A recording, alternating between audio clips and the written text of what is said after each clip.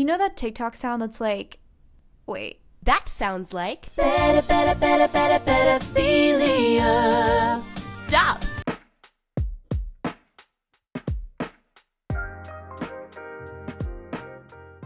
Hey everyone, welcome back to my channel. Today I will be ranking popular tropes from TV and film. This is one of those things where, like, again, many people on YouTube have done their own ranking of tropes, but I wanted to do my own ranking and share my own thoughts. Last week I posted in my community tab asking what your most and least favorite tropes are, so I've included a handful of those. By the way, if you don't want to miss the questions and polls that I post, make sure you're subscribed so that it pops up on your feed. Anyway, yeah, let's do it. So first I have to go through the tiers as always. At the top is sorry, but I actually really like this. These are my favorite tropes, the ones that never miss. The second tier is I like it, but it's complicated, which is for the tropes that I like or I like the idea of, but I have thoughts that make me not want to put it in my favorites. The middle is meh, which either means that I feel so neutral about the trope, or I just don't think it's good, but I don't hate it. Second to last is please I beg you to let this go, meaning it's overdone and it's not good. I've had enough. And on the bottom is would fight this trope if it were a person. This is for the tropes that belong in jail and should be outlawed. It's pretty hard to defend these tropes and I hate the way that they're done. So starting off with probably one of the most talked about romantic tropes is enemies to lovers.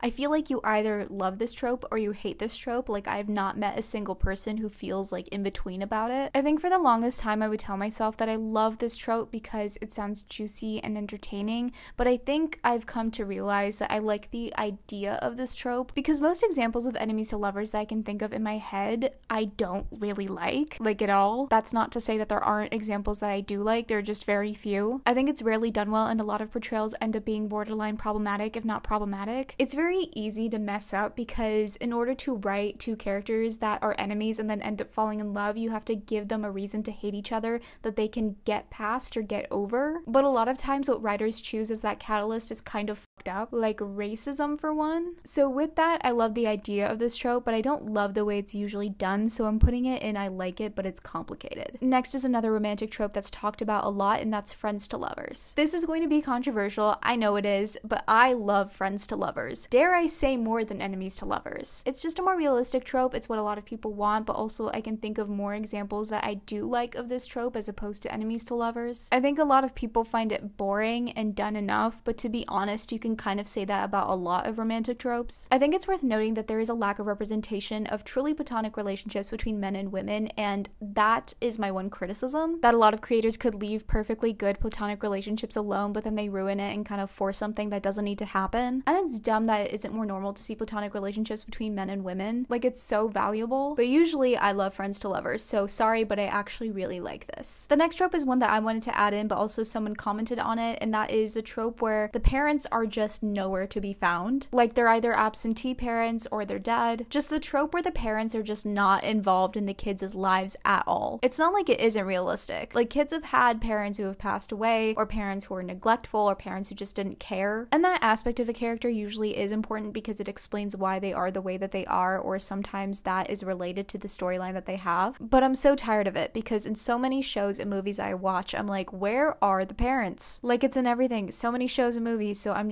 gonna have to put this one in the category where we need to let this go. The next trope is one that truly makes my head spin off. The trope where the POC character, POC standing for person of color, ends up with the white love interest, usually over the more compatible love interests who are people of color. To be clear, there's nothing wrong with a character that's a person of color being with a white character. That's not at all what this is. Please delete your paragraph. I mean that it is a recurring thing in media where POC characters choose the white love interests, and these characters are written to choose the white love interest over the other love interests that are A, more compatible, and B, people of color. It never really made sense to me. I think it sucks that there isn't enough representation of couples where both people are not white, but also like couples where both are not white and also not the same race or ethnicity. So this is a bottom tier for sure. This next one I hope y'all don't think is an unpopular opinion. The love triangle trope. So overdone. I'm so unbelievably tired of this trope. I beg you to give us something else, please. Like, begging writers to stop writing love triangles. I especially don't like when it's written in a way where it's the only obstacle for a couple, or it's the one thing getting in the way of the endgame couple, or it's the major plot of the entire story. I genuinely don't know if I can name 5 well-known mainstream shows that don't have a love triangle. And that's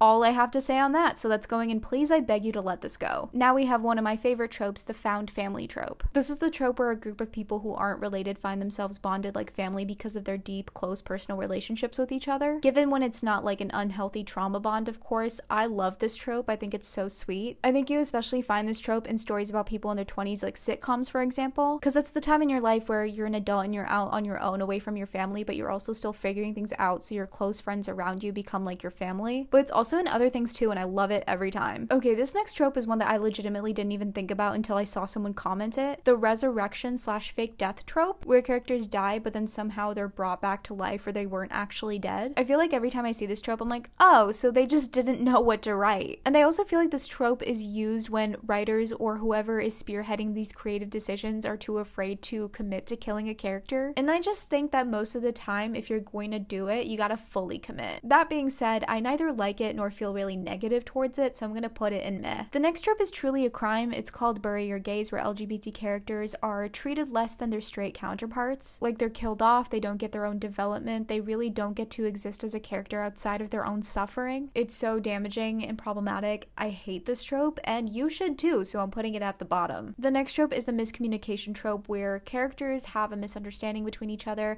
and it usually takes a long time for them to resolve it, like longer than it should. This trope is just very annoying. Like, I always find myself thinking, oh my god, you could just solve this misunderstanding in 1 minute if you guys just actually said how you felt or let the other speak instead of dragging out this conflict for way too long. It's used as filler and lazy writing a lot of times, but I also don't really dislike it because I just don't have strong feelings towards the trope. I just think it's annoying, and I don't like when it's the only conflict between the characters because that's not interesting, so I'm gonna put it in meh. This next trope is another one that I hadn't even really thought about until I saw people comment on it, the unexpected pregnancy trope. Honestly, once I read the comments, I was like, oh my god, this trope is in so many shows, and why? What for? As I reflected on shows like teen dramas and sitcoms, the shows that mostly use this trope, I realized that this trope is really used as a device to bring two people together romantically, or to really up the pace on a romantic story, or it's written so that they can eventually write a miscarriage, which is then used as a destructive device to break up a couple. And I really don't like that. I think it should stop. Also, shows and movies rarely let the characters explore their options. It's always that they have to have the baby and they have to raise the baby without like a question at all. So personally, I want to put this under Please I Beg You to Let This Go. So I kind of made up this next trope. It's not a real trope, but who cares? I call it Two Pretty Best Friends. Shout out to the person who also commented about best friends, by the way. Essentially, this is when the story centers two best friends, or there's just like an iconic best friend duo in the story. I love it. I enjoy it every time. I love stories about friendship. I enjoy best friend duos. I've never seen it and thought enough, so I'm gonna put it at the top. Next is a good old-fashioned redemption arc, and I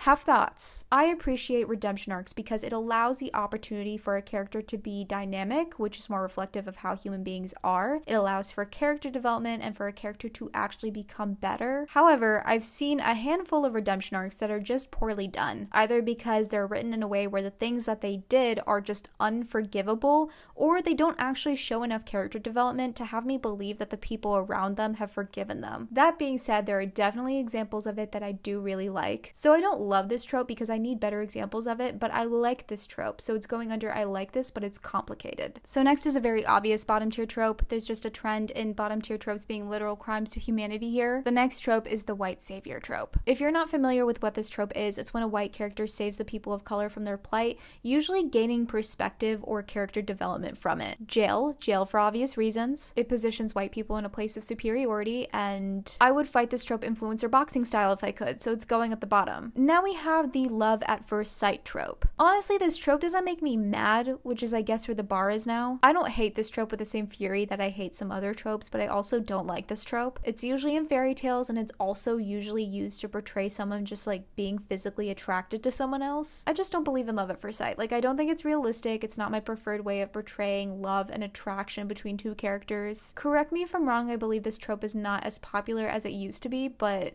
it's going under meh. This next one is not really a trope either, or like not officially. It's just something that a lot of people on social media have started saying, but it's called the black cat / golden retriever trope. This is where there's a duo where one person has the personality of a black cat, moody, quiet, introverted, and the other character has a personality of a golden retriever, very cheery, very friendly, extroverted. It's pretty much a more fun way of saying that it's an opposites attract pair, but it's also not necessarily romantic, like it's for friendships too. I enjoy this trope. I love seeing two characters who are like not anything like each other, handling conflict, building a relationship with each other, just interacting. It's just really fun and cute, so I'm putting this at the top, and I'm sorry, but I actually really like this. Next is the femme fatale. The femme fatale is French for the fatal woman. It's a character trope of a woman who is mysterious, dangerous, seductive, and usually brings about the destruction of men in her story. Interestingly enough, this trope became a thing post-World War II, where men were using it to portray their anxieties and fears over women gaining more power and also gaining more experience in jobs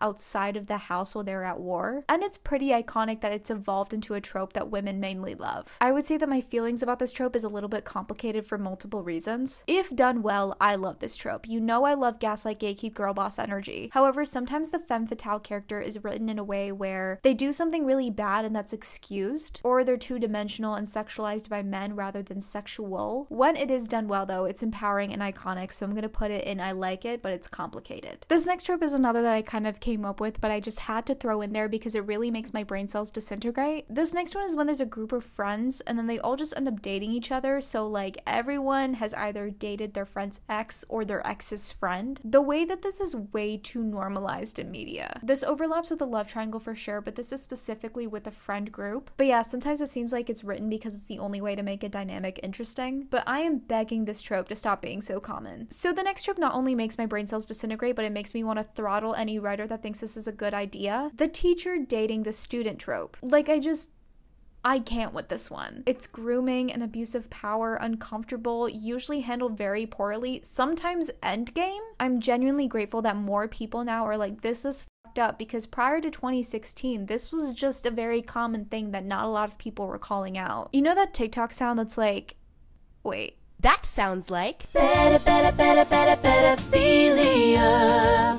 stop. Yeah, I don't even consider this trope a forbidden romance because it's just wrong and it's Pedophilia. so that's going at the bottom. Now we have the amnesia trope, another insert from one of you. Here's the thing, in soaps and older dramas, like either in the States or internationally, it checks out. It's very on brand. With other stuff, I'm like, meh. I don't like it, but I also don't consume media that has so much of it to the point where I'm like, this is too much, so I'm gonna put it under meh. Next we have the slow burn trope. I love a good slow burn. I just don't like it when it's dragged on too long, or where I'm at a point where I'm like, literally, what is stopping these two characters from getting together? I also don't love on and off relationships to drag on the will they or won't they thing, but I do love a slow burn, and it's usually paired with friends to lovers, which I think is why I like it. But here's the thing, I don't think I like it enough to say that it goes at the top. Like, I don't know what it is. Maybe it's because I'm also impatient. I think I'll put it in I like it, but it's complicated. So the next trope is the fake dating trope. I'm gonna be completely honest with you. I feel so neutral about this trope. There are movies with this trope that I think are good and movies with this trope that I would set on fire. It's a mixed bag. Don't particularly like it, don't particularly dislike it. It's pretty common. Like, we've been seeing it since the early aughts. I just haven't gotten to the point where I'm annoyed by how much I'm seeing it. So I'm gonna put it in the middle. Next on the list, I've added the sapphic himbo duo. This is a lesbian and himbo, usually a straight man, best friend pairing, and I absolutely love this one. Personally, I don't think we get enough of it. In fact, there are many missed opportunities for it, but anytime I see it, I love it. They're charming, they're funny, they're sweet. It's a great opportunity to subvert stereotypes and make commentary that we usually don't see through this lens, so there really is no place for it but the top. Second to last is the I can fix him trope. It's when a woman comes across a man who's a bad person, but then being with him makes him a better person. The backbone of this trope really is gender stereotyping, where the woman is nurturing and takes care of the guy, and the guy just expects her to do that even though he has his own issues that he needs to work through himself. It's for the most part portrayed in straight couples. Oftentimes it's like a nice girl gets with an awful guy and then everyone around her is like, oh my god, you changed him. He's a completely different person with you. And it's outdated and harmful and not realistic. You cannot force a person to change. Your partner is not your project. So it's gotta go, and please, I beg you to let this go because we're done. No one likes this trope anymore. And sorry to end this way, I did not intend for a bottom tier trope to be the the ending of this ranking video, but we have the bully who's secretly gay trope. This is a trope where there's a bully, a homophobic bully, who ends up actually being gay and having a crush on the person that they're harming, sometimes even ending up with that person. You know how girls get told when they're little that if a boy picks on them, then he probably has a crush on them? This feels like it has the same backbone or roots, which is just so harmful. It's harmful messaging to young, impressionable people. Closeted homophobic people exist, obviously, and it's a very real thing, but it needs to be handled more carefully when being written into media. Like, it's definitely important to explore toxic masculinity and internalized homophobia in writing, but writing a bully who's closeted while also harming the person they like and then having no real consequences for it is perhaps not the way to go. It's something that needs to be handled with more care, and based on the portrayals I've seen of it, I want to put it at the bottom. And that's my ranking of popular TV/film tropes. There's so many I didn't get to rank, but I hope you liked this video. Please like it if you did. Let me know if you agree or disagree in the comments. I'd love to hear a different perspective that I haven't thought about on a trope. Also, let me know if you want a part 2 and subscribe to this channel for more videos.